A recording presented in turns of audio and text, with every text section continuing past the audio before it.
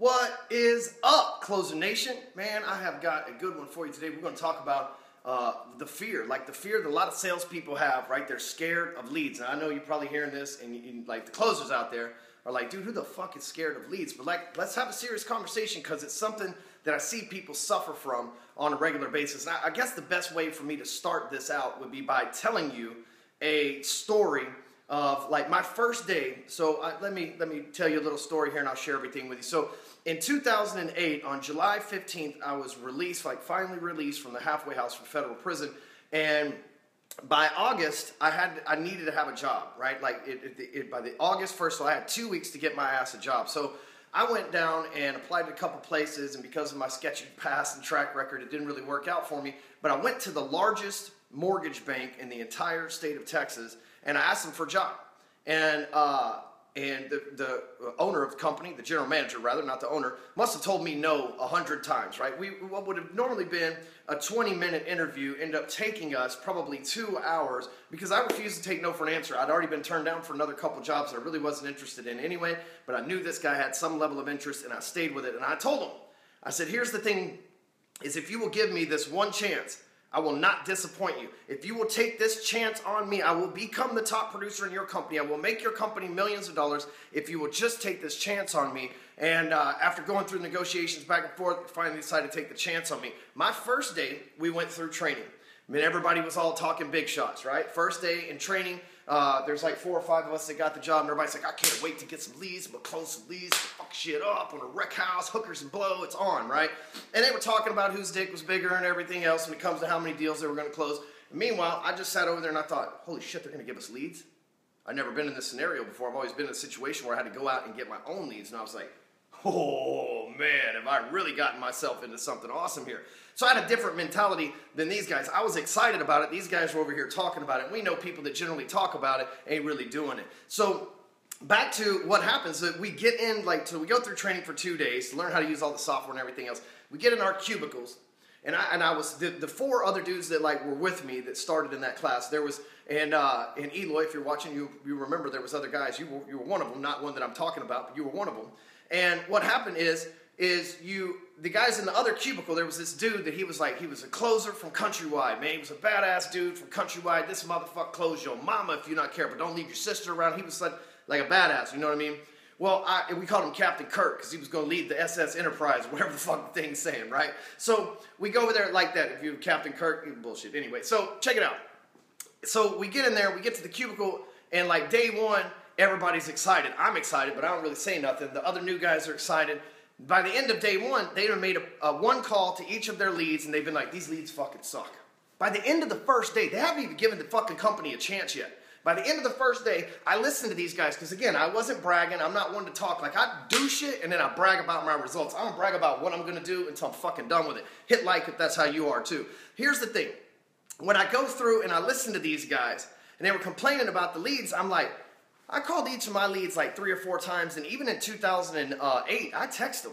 And even though that wasn't it was kind of against the rules back then, I texted them and emailed them, and every way I could to track them down, because I realized that each one of these leads was worth thousands of dollars to me. I was broke as fuck. I had no money for anything, and I needed to get all that I could get, so I was excited. Meanwhile, Captain Kirk, the fucking closer from Countrywide, he had a pension from Countrywide. He wasn't starving to death. He didn't just come from prison and lose everything from marriage and everything else. He had it fucking made for him, and he had severance pay from when Countrywide shut down, so he wasn't starving. And so what happened is I noticed, this was the first inkling in my lifetime that I'd ever seen this, was I realized that salespeople, a lot of them just want shit handed to them. Right? And so they handed them leads, and what they wanted, dude, I was in fucking dreamland. The fact that I don't have to knock doors, make cold calls, do any of this shit anymore. They gave me leads. Holy shit. By the end of the first day, I had 3 applications. That's 3 mortgage applications that I had taken that were submitted to the system. By the end of day 1, while I listened to these other guys over here talk about how the leads were fucked up, they didn't give me special leads. I promise you this, if anything, they gave me the most fucked up leads because they wanted the felon out of their organization. But yet somehow I had 3 applications, and all these other dudes had 0, and they were complaining.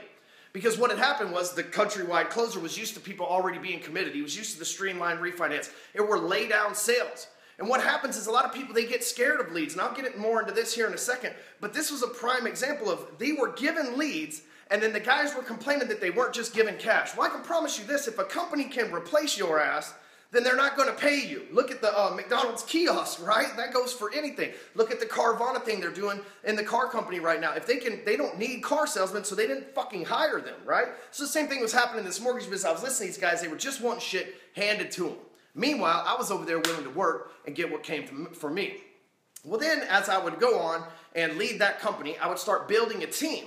And then I would start giving leads to people on the team, and I would realize, and dealing out leads to other people in the company, I would realize a lot of people were scared of leads. I've handed people a referral before, and they're like, what do you want me to do with this?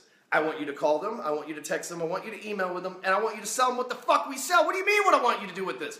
But it's a looming problem in our industry. A lot of salespeople are scared of leads, and I think I know why. Two reasons. Reason number one is they don't understand they don't know, or they don't understand the process that the prospect went through in order to become a lead. So number one fear is public speaking in America. And the reason why public speaking is number one fear is because people don't want to look stupid in front of other people. Salespeople are no exception to this rule. And so what happens is, if a salesperson isn't certain how a person came through, or what their referral mechanism, or how they became a prospect, or whatever else, they will be uncertain, and uncertainty, no matter if you're a salesman or whatever, leads to inaction.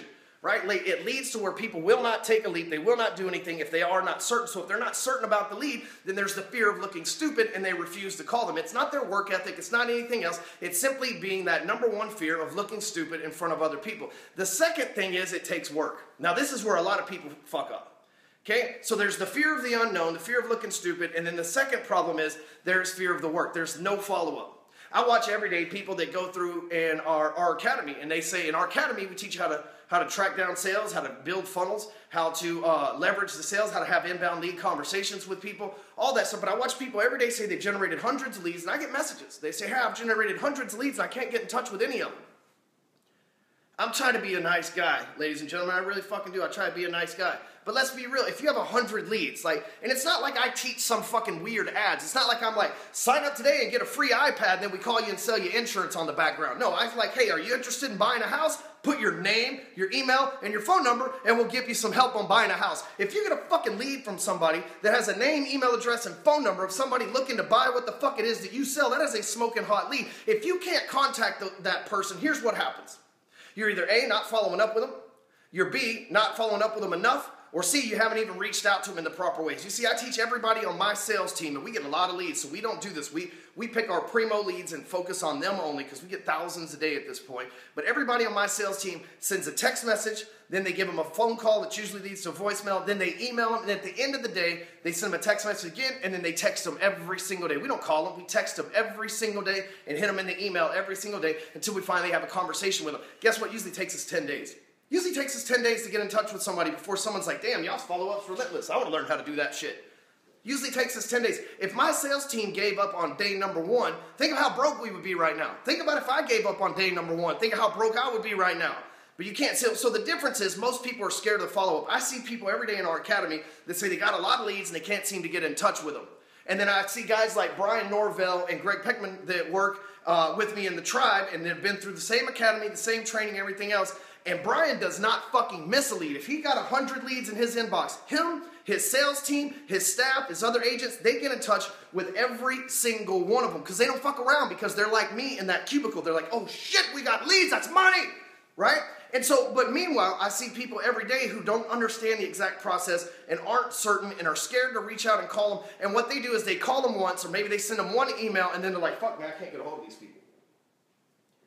Well, maybe, just maybe, it takes you 10 days as well. Because listen, if you're selling houses, if you're selling insurance, if you're selling some kind of big ticket product, real estate, something of that nature, people don't just give random person their information and then make the same day decision with them right there on the spot. That's not how this shit works.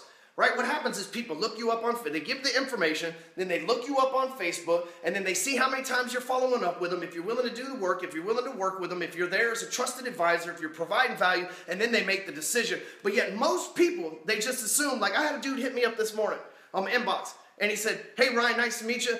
My name is whatever the fuck his name was, and I'd like to talk to you about doing financial planning for you.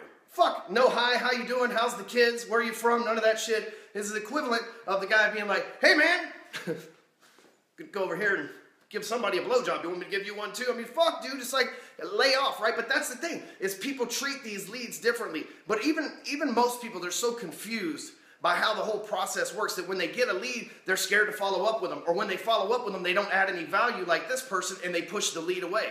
Right? If someone signs up for your funnel and you got the name, email address, and phone number of who they are and what they were looking for, you should probably provide them with some sort of value based around whatever it is that you sell.